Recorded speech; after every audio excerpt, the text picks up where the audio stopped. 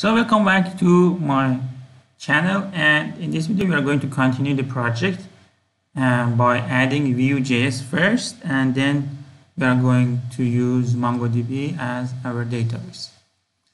So let's first of all let's commit everything as bootstrap.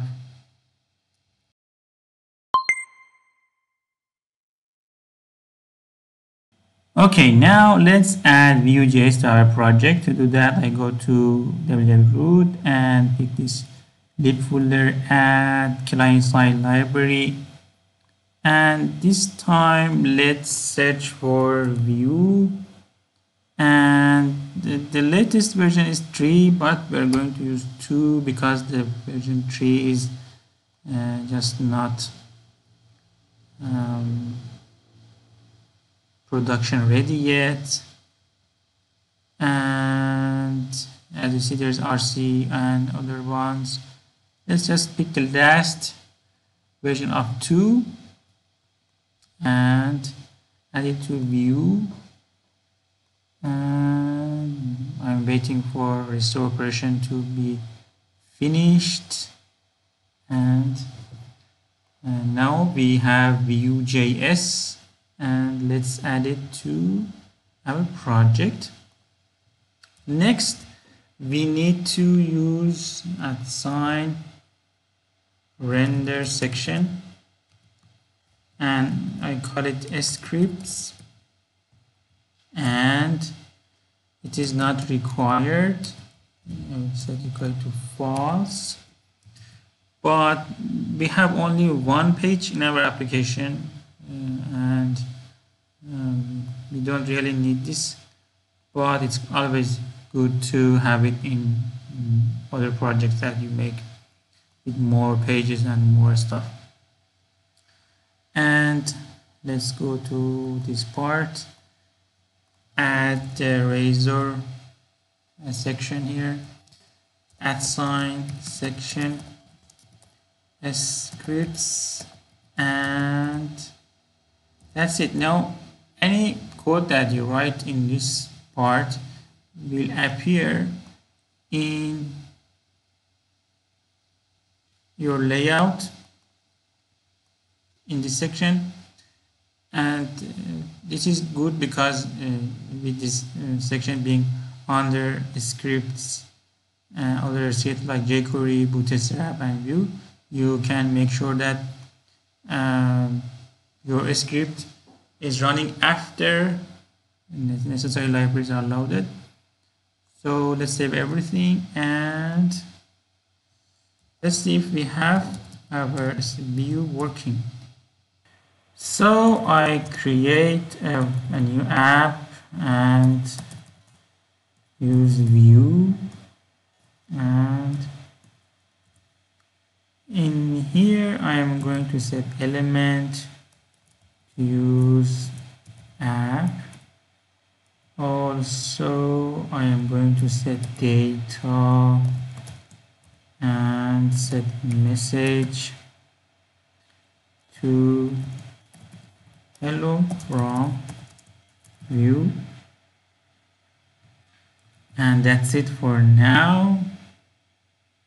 Let's add a new div here and ID it as app, and now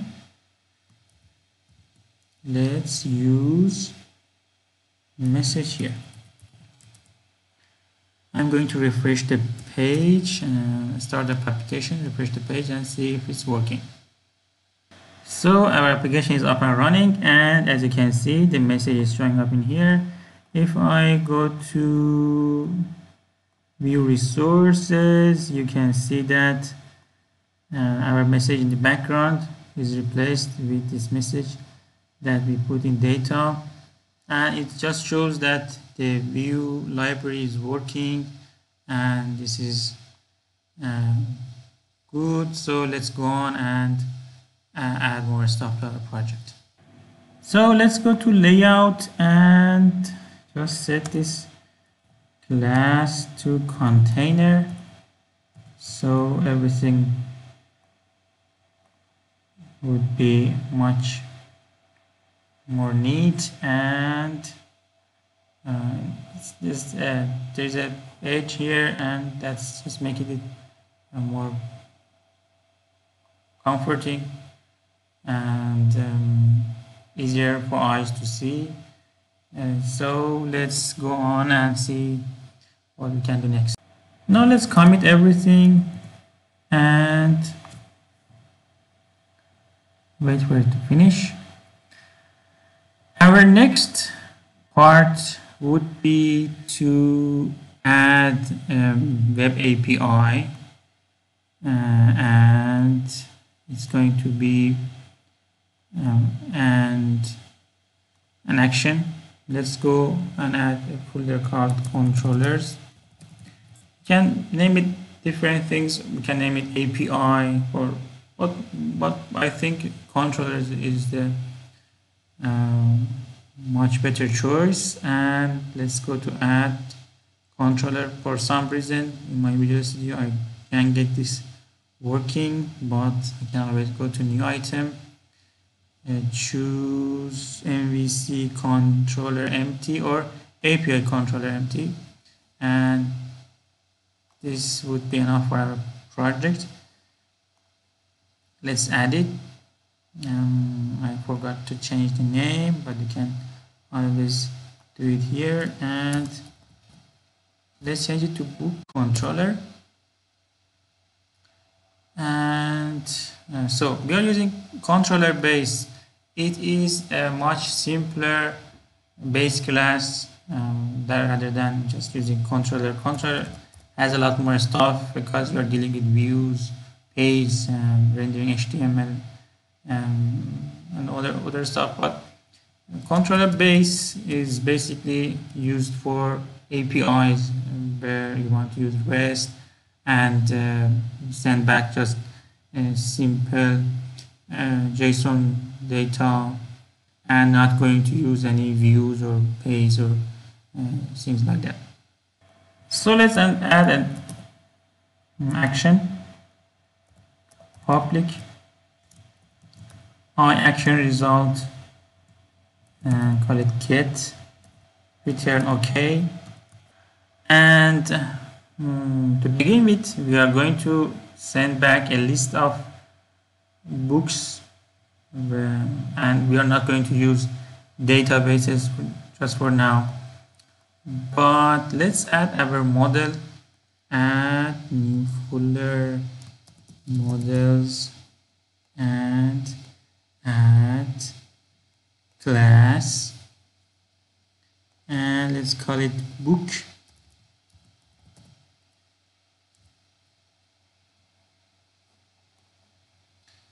Our book models would have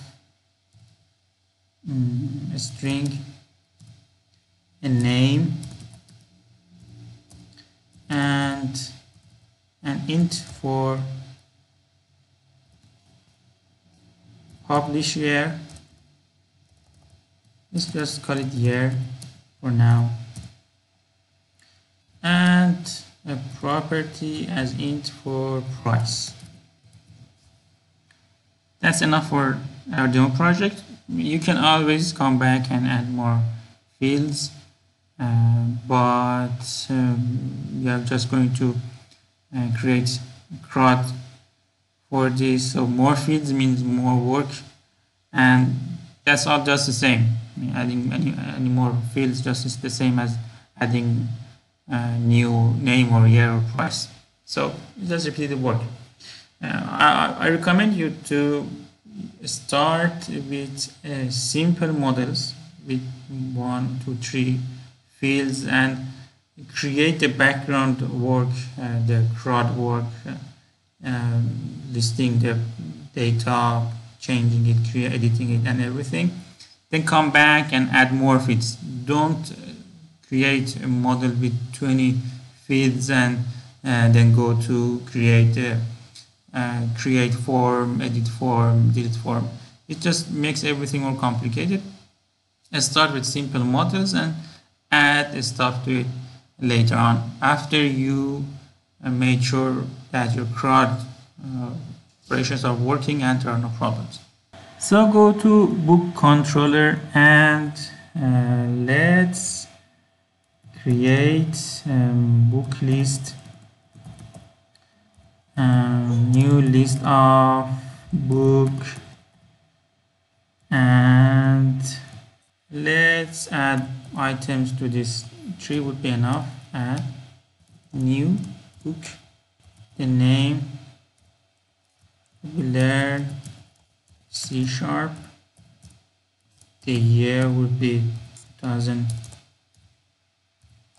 For the sake of argument, let's put it 70. And now let's send it back using this book list here. Now let's run the application and see if our book controller API is working. To do that, I'm just going to use a browser here, but there are other tools like Fiddler, Insomnia, or different tools that we can go through later. Let's go to API, book, and enter, and you can see that we have an HTTP error of 404, even though this is the route we are using. The problem is that we need to add services for controllers. Let's add services and add controllers with controllers and not the controllers with views, because we are not having views in this part. And also let's go to endpoints and map controllers, then save everything and start the project again and see if it's working this time.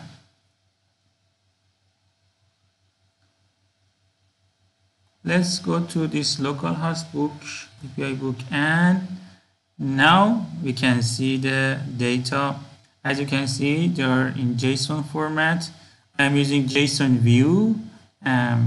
It's a very simple extension for Chrome and Chromium, or the new version of Edge.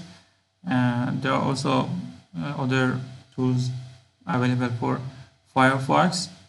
It just makes the view of JSON prettier, but you can always turn it off.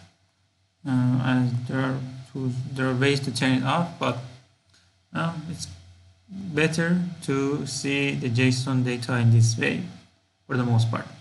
So to continue with our project, the next thing I want to do is to show this data in our index page in here. And I'm going to use Vue Js and Ajax to call this data from backend and show it in the frontend.